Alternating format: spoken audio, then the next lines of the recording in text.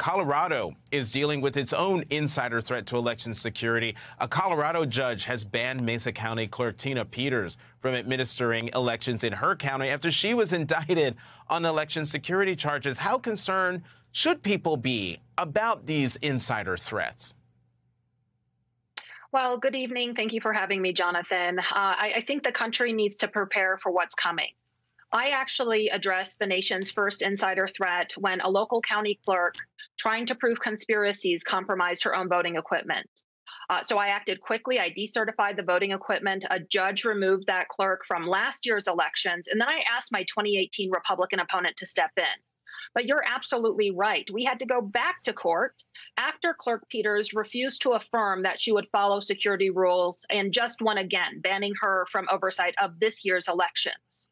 But I think this is spreading across the nation. And my job, frankly, as Secretary of State, is to ensure that every eligible Republican, Democrat, and independent voter has access to safe and secure elections. That's why I acted so quickly in addressing the nation's first insider attack.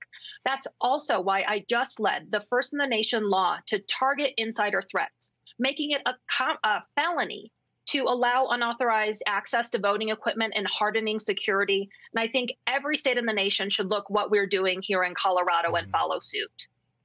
Secretary Griswold, did I hear you correctly? Because I was about to ask you about Tina Peters, because she's supposed to be a Republican candidate for Secretary of State. Did I hear you say that she has been banned from the ballot?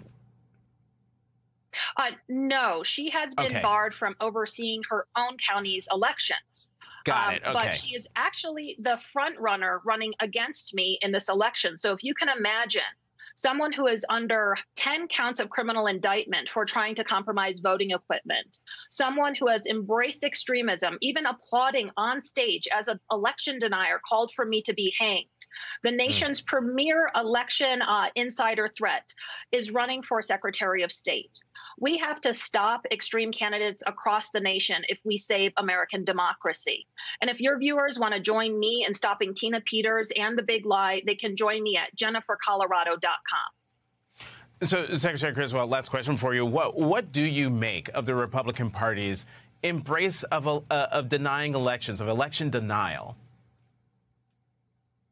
Well, I think it's horrible for our nation. Democracy is in peril. Americans could lose the freedom to choose their elected officials.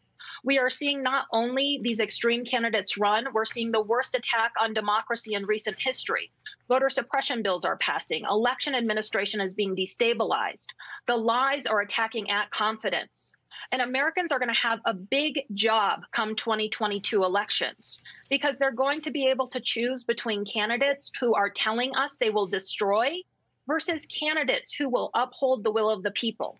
Democracy is on the ballot, and as we saw last week, so is all of our fundamental freedoms. Whether your viewers care about protecting the right to choose like I do, climate change, the cost of living, all the progress we have made and need to make as a nation, it depends on the right to vote. Democracy and our fundamental freedoms are on the ballot, and I am so confident Americans are going to rise to the challenge to save them.